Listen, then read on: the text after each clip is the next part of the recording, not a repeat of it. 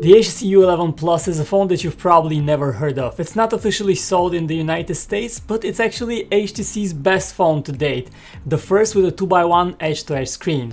My name is Vic Christoph with PhoneArena, and this is our review of the HTC U11 Plus. So let's get started. I've been using this phone for a few days now, and there are a few things that stand out about it.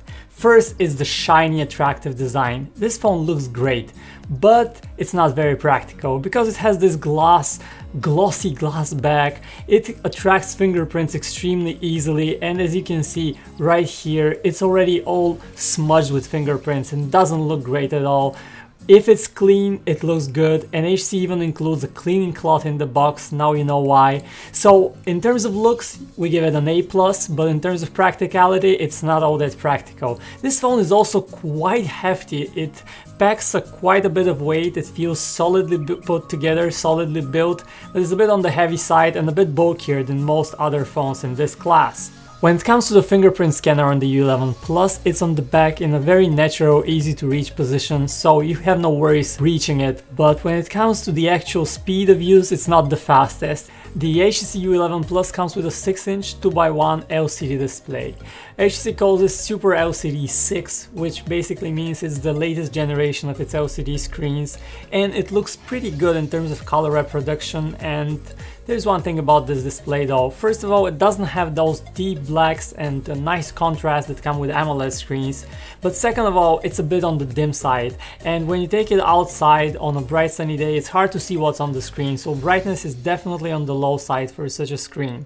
You have two different color modes to pick from. You have DCI-P3, which is the default one. It might sound complicated. It just means that you have wider colors, more lively color, and this is the one we recommend. And you can also select the sRGB color mode, which has a little bit more toned down colors. Now, when it comes to the interface of the HTC U11 Plus, we have HTC Sense on top of Android 8.0 Oreo.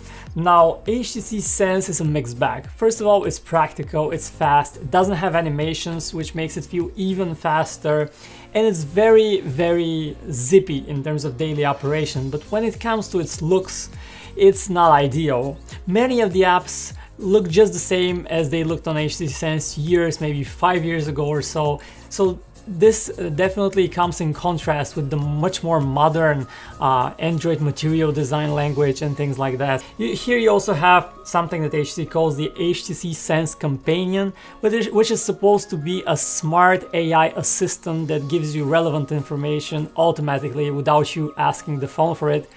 In reality, it's mostly useless. I haven't found a single good use for it. It shows you the weather, it shows you how many steps you've taken on a particular day, how many calories you've burned, things like that. But you can already do this with other apps and they do it better, so it's not the groundbreaking feature that you expect it to be. There's one cool thing in the HTC U11 Plus, and this is the Edge Squeeze functionality. You can just squeeze the phone and it can do certain things. By default, squeezing the phone launches the camera, and if you squeeze it once again, you can start taking either a video or a picture, which is really useful. It doesn't sound that good, but it's very easy to do, and there is a slight delay between the moment you squeeze the phone and the taking of the picture, so you don't get a blurry picture. So everything is very well thought out. You can also customize it to start the Google Assistant or some other app that you prefer, and it works very well. In terms of performance, this phone has the flagship grade Snapdragon 835 system chip, which works well. It's zippy and it's built on the latest technology, so the phone is future-proof. And best of all, you also have 128 gigabytes of storage, onboard storage on this phone, which is plentiful and double the 64 gigabytes that are commonly seen. We like this a lot because with modern phones, you just store a lot of photos, a lot of videos, and those gigabytes really quickly fill up, and then you have to buy a micro SD card, or then you have to free up storage, which is always a bit of a chore. So with 128 gigabytes of storage, this is definitely one phone that will keep you more liberated in terms of how many photos, how many videos you store on your phone. So this is one great thing. And then there is the camera. On the back here we have a single camera, no dual camera features, no portrait mode, just a single 12 megapixel camera. This camera is identical to the one on the HTC U11, which means that it's quite great actually. Good news is that this camera performs well both during the day and at night. It takes very sharp, very good looking pictures with nice color to them. Video is recorded up to 4K resolution, 30 frames per second. It looks great, autofocusing speed is fast enough. Overall great camera. If you look in the details very closely, you will notice that towards the edges sharpness is not that great, but in the center is very good. And there's a bit more noise than on the average camera here in this class, and especially noticeable in the sky, but overall a great camera. Now the other thing about the HTC U11 Plus is sound quality. HTC with its BoomSound technology was really ahead of its time back in the day, and the HTC U11 Plus also has great sound quality. First, you have the loudspeaker, which consists of two parts.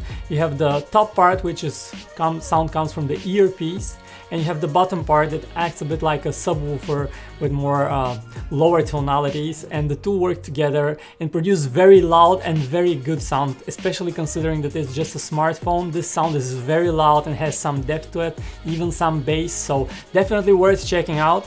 And you don't have an audio jack here, you don't have a headphone jack, so only USB-C. The phone comes with a set of earbuds in the box that connect via USB-C and has some noise cancellation features. They are pretty good for the price, and you also have a dongle that allows you to connect traditional 3.5mm headphones via this dongle to the phone itself. Next we have battery life. This phone has a nearly 4000 mAh battery, which is plentiful and sounds like it should be a battery champ. Well, it's not. And this is what we've come to see after using the phone for a while. Standby time is not great, so it drains battery pretty quickly, and overall you won't have a problem getting through a day of use, just as on any other phone. But if you were expecting to get 2 days, you're not even close. Even day and a half would be a bit of a stretch with this phone. In terms of charging speeds, you get a quick charger in the box. It takes around 2 hours to fully charge up the phone from 0 to 100%, which is about slightly slower than on other phones, but still fast enough for our taste. Okay, it's time to talk price and alternatives. At 800 euro, this phone is pricey. It is right in flagship pricing, along with phones like the LG V30, Samsung Galaxy Note 8. It's more expensive than the Galaxy S8 and S8 Plus, and other rivals include the Google Pixel 2, OnePlus 5T, which is much more affordable. Nokia 8 is also more affordable, but both of these phones have the same chip. And this phone feels a bit overpriced for what it offers. It is a solid performer where it counts, but if you look at extra features, at waterproofing, which this phone does have, but if you look at wireless charging, if you look at portrait mode, other fancy features, an AMOLED display, this phone lacks all that technology, so it seems a little bit overpriced. So that's it guys, a quick review of the HTC U11 Plus. Let me know if you like this phone, let me know what else you want to see us review, and I will catch you in the next one.